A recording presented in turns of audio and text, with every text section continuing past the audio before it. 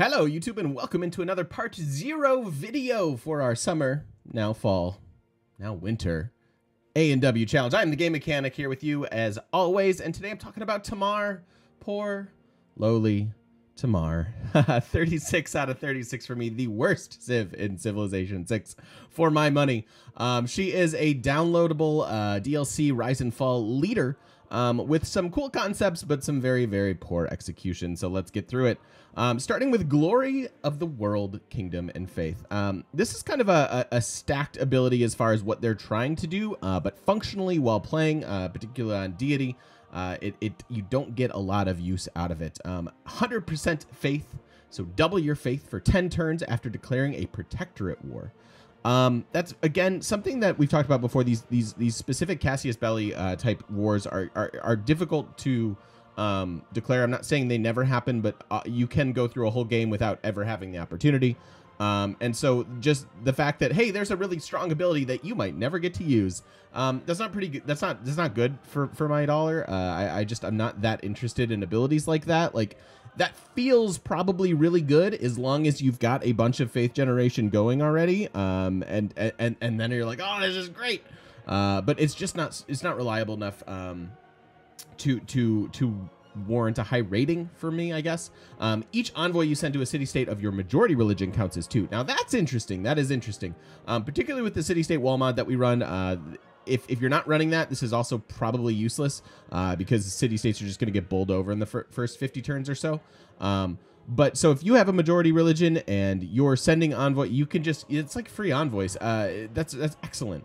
That's actually quite cute. Having a couple suzerains, especially if they are religious city-states, kind of depending on, there are a bunch that are quite good. Kumasi, for example, stands out as something that might be really, really good. That's actually useful and can be fairly reliable.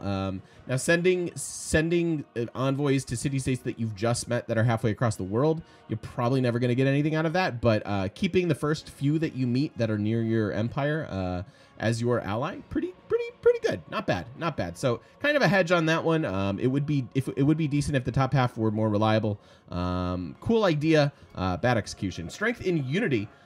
When making dedications at the beginning of a Golden Age or Heroic Age, receive the normal age bonus to improving era score as well. So that's really, really good. So let's say we take Exodus of the Evangelist. We got a Golden Age.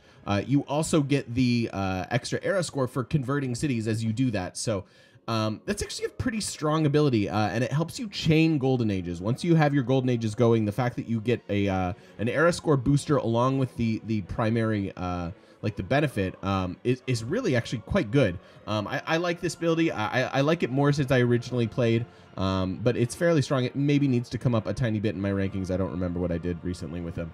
But this is it's a decent ability and kind of fun, cool conceptual ability. I can see that, especially with, like, you know, just religion synergies, envoy synergies, things like that happening. I kind of like it. Tashiki, on the other hand, is I don't give out a lot of zeros. This is one of them for sure. So this is a building unique to Georgia. Lower production cost than normal Renaissance walls. That's right, folks. Renaissance walls. This is unique Renaissance walls. And that's something that is so obscure and so buried way too deep in a bunch of stuff that I don't want to build. It's almost laughable. It's almost like a troll ability. But let's finish it off here. So raise the strength of your outer defenses in that city to the highest possible. Provides a little bit of tourism, okay, and provides faith. By the way, the wall, like normal Renaissance walls, also provide that tourism. So I'm not even sure if that's additional. I don't plan on ever finding out because I don't ever plan on building these walls, even for era score. Provides 3 faith. So you're telling me that I need to build ancient walls, medieval walls, and Renaissance walls? I don't really want to build 2 out of the 3 of those. Ancient walls, sure, I'm interested. But the rest of that is terrible. There's so much production. The ancient walls are great because they're cheap and they're an effective just kind of first line of defense against, could be barbs, could be, the first couple turns of a war while you move your military up there. Strong walls, not something you want to be building at all. There's no way your economy is so good that your best defense is creating Renaissance walls.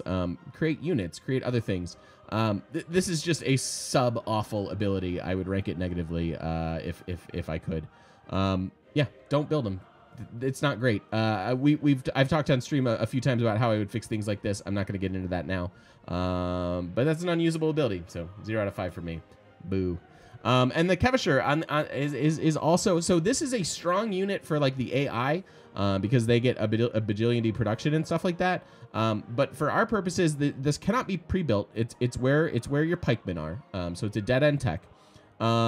They get 7 combat strength when fighting on a hill and no movement costs for moving into hill. So once you have the unit, it's reasonably strong.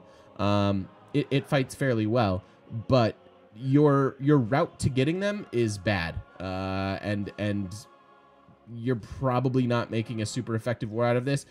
Some people would argue for, use the building that allows you to faith buy units. First of all, that doesn't time out particularly ideally. But second, when you're faith buying your units with that strategy, you're best off faith buying swordsmen and then spending gold to upgrade them to musketmen, for example. And again, you cannot do that with Kevisher. Any of these units that you can't pre-build, I'm just not that interested in. So it's pretty bad. Like once you get a couple, yeah, it could be fairly strong, but you're committing a whole lot of resources into doing it, and I don't think that that plays well efficiency wise. The one thing about the Kevisher that does happen is it grants us a hill bias, and so you get a point for that because I like hills. Starting in hilly terrain is quite good. But there you have it. So some things that definitely need tweaking, some cool ideas as far as a religious civ, but just fairly poor execution. So poor Tamar remains at the bottom of my rankings for at least the time being. Thanks for watching, everybody. Hope you enjoy the Let's Play. Don't forget to stop by twitch.tv/GameMechanic. Come say hi to us in person on the internet. Bye, everybody.